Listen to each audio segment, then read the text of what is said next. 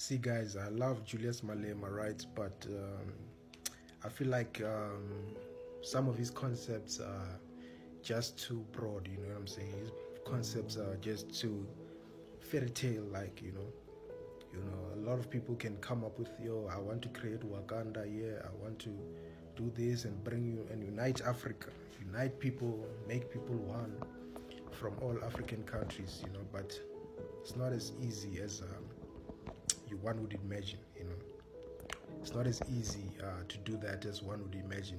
It seems like black pop and flays while we're talking about it, but if one country can attempt to do this, it's proven to have failed before, with Mugabe.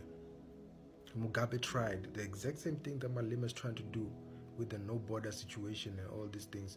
Not exactly the no border, but this empowerment of black people on this large level scale to a point where one is trying to undo colonization completely. It can backfire. It can backfire because now there's a lot of people who are out there who have an agenda, and this agenda cannot be broken. This agenda is the agenda of the white supremacy. So this white supremacy, you can beat it, of course. You can get rid of it. You can empower people. You can give them land. You can give them all these things,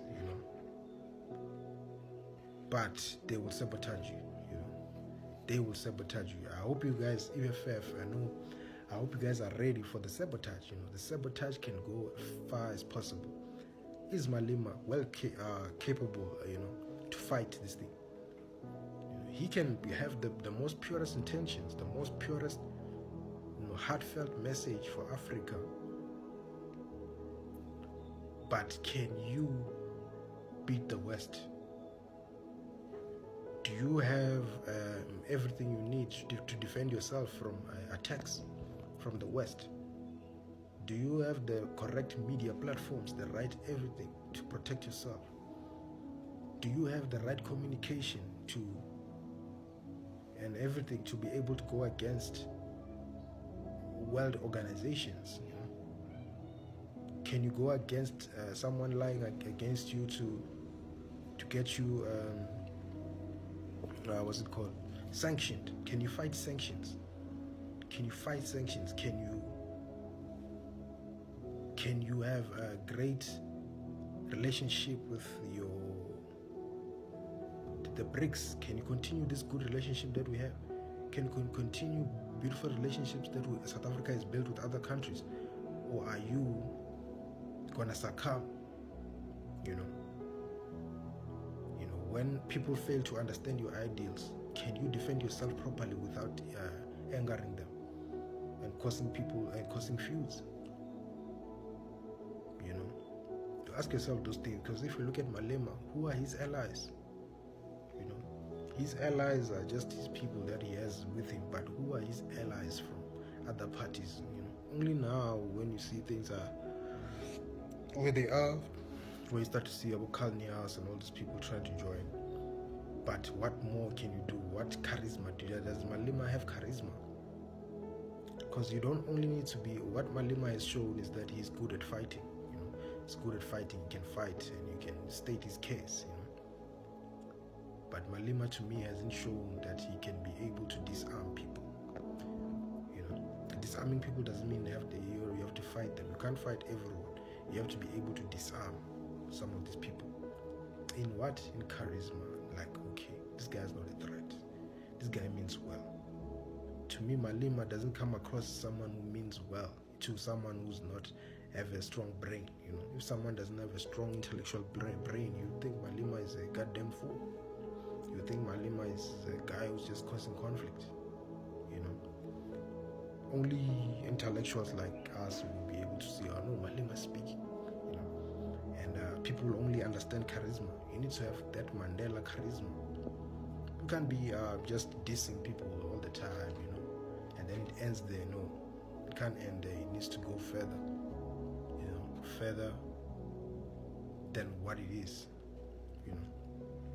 You need to have more, and you need to be able to do it now, you know, rather than later, because people already have their own allies, their own this and that, their own this and that. You see Ramaphosa, that guy, not that I'm promoting him or anything, but that guy will argue and whatever, but you see him smiling and being the charismatic leader, you know, whether he's what and what and what and what, you won't see him being angry and shouting at people and whatever. It's good to shout, it's good to, there's a time for fighting, but there's a time now. People want a charismatic leader, they want a leader who inspires hope, like, you know, when it's time for World Cup, you know, want a leader that would go and be hugging people, giving people hugs, kisses, and all those things. When you watch those things, the nation feels hope, like, hey, we have a good leader, he gets along with people. But now you have a leader that, you know, does not create a situation where people are, you know, disarmed, you know. He has to learn that, and that's the only way he can create allies rather than enemies, you know. You need to create allies, not enemies. You need to defeat your enemies. Now you must know who are your allies, who are your enemies. And then you must learn to be, you must find your Diba dance, your Diba what, you know, all those things. It makes sense. Then you can be charismatic, and you can inspire hope from people. People can be like, oh, no, this guy is good. Be someone they can't fuck with, you know, when it comes to a fight, but also be a guy they can't fuck with when it comes to charm and grace. You know, there's a way to fight a war by being charismatic and loving and all this thing. Malema is loving and all that, but in your PR campaign, you know, everything, it has to be, you know, you have to find a way to have allies. Whether they take over, whether they don't, you need to find a way to have allies. You know, countries must be your allies. If you look at Mandela, you know, he had allies everywhere. You know, he had allies. You know, your Bill Clintons, your Queen Elizabeths. You know, he didn't fight Queen Elizabeth. Say, hey, this woman, she stole our what. Okay, sharp. You said it. But after that, you must be, you know, be able to go to England and say, yo, how are you guys? How's the royal family? And then disarm them. Get what you want, but by disarming them, you have to disarm them, you know, and then get your way, so that when you do your thing, people don't have grudges against you, you know, and then you can have a long relationship with those people.